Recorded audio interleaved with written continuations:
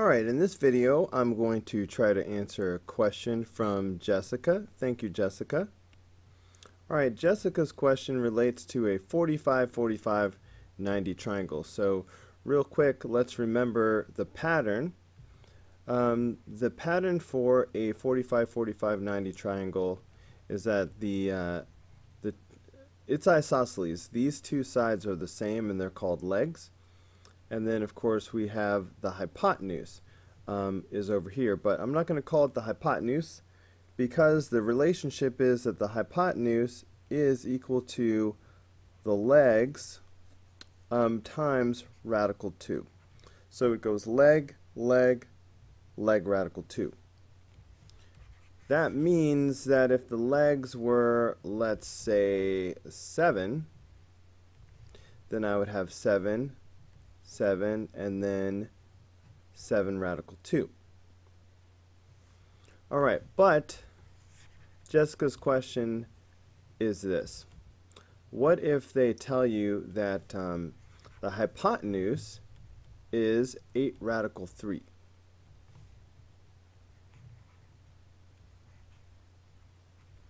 Alright, radical 3 has nothing to do with a 45, 45, 90 triangle. So what if they threw this in here? If they had said 8 radical 2, then this problem would be very easy. If the hypotenuse is 8 radical 2, then the legs must be 8 and 8. 8, 8, 8 radical 2. But that's not what happened. They told us that the hypotenuse is 8 radical 3. Now we're supposed to somehow take this and find out what the legs are. And so here's how you can do it. I'm going to move this over for a second. Let me put the pattern back. We know that the pattern goes like this. Leg, leg, and then for the hypotenuse is always leg radical 2. That's a fact. Now, if they tell us that the hypotenuse is equal to 8 radical 3, that means leg radical 2 equals 8 radical 3. We can just set this expression equal to the value that they give us. So we should be able to solve this expression for the leg. Now, how would I do that? I would divide both sides by radical 2, get leg by itself. So I'm going to divide both sides of this by radical 2. That way these cancel out, and I'm just left with leg equals. So it's just a matter of what is this? 8 radical 3 over radical 2? I mean, this is the answer, but we need to simplify this in some way. Now, traditionally, we are not allowed to have a radical in the denominator. So we always do something that's called rationalizing the denominator. That just means we're going to somehow get the radical out of the denominator. And the way we usually do that is to multiply the radical by itself. Now that's legal as long as I multiply the numerator and the denominator by the radical 2. Alright, because really I'm just multiplying by 1. Anything over itself is 1. And that doesn't change anything. So now getting back to business, radical 2 times radical 2 is just 2, which makes sense because radical 2 times radical 2 would equal radical 4, and the square root of 4 is 2. But a long time ago we memorized that if you multiply radical times itself, the number sort of comes out. Meanwhile, in the numerator here, I have my 8. I'm just going to keep that.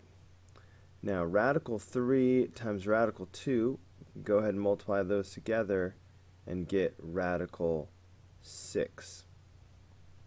Alright, so the leg, these over here, both equal 8 radical 6 over 2. Now, right now, you might notice that I can simplify this just a little bit further. I'm going to keep this radical 6, but maybe you're noticing the 8 over 2 just sitting there, not under a radical or anything. there's no reason why we can't go ahead and reduce those. 8 divided by 2 is 4. And then I bring down that radical 6 sitting over there on the right. So the leg must equal 4 radical 6. That means in the end, here's the bottom line. They told us that the hypotenuse was 8 radical 3. Okay, I'm just going to bring that in closer again. The hypotenuse was 8 radical 3. Now we have found that the legs are both 4 radical 6.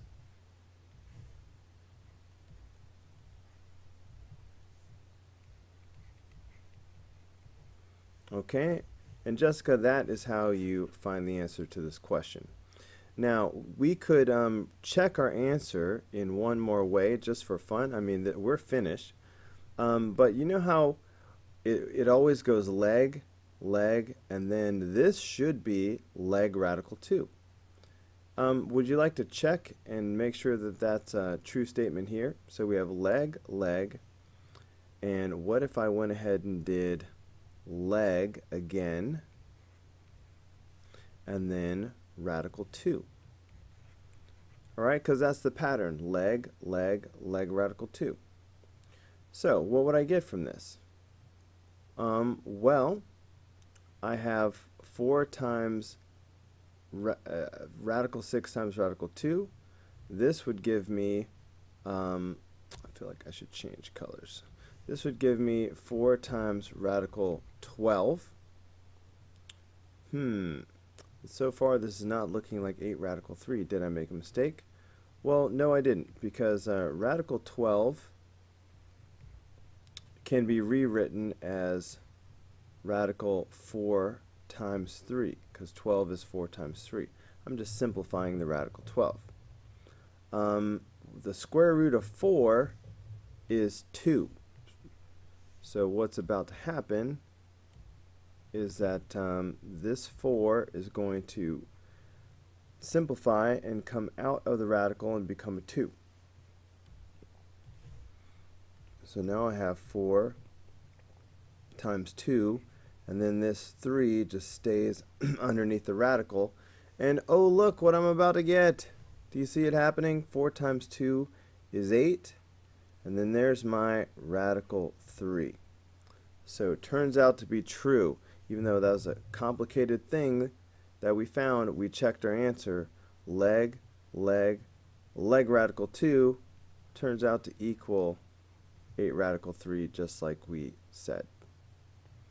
Alright, I hope that makes sense, Jessica. Let me know if you have any other questions.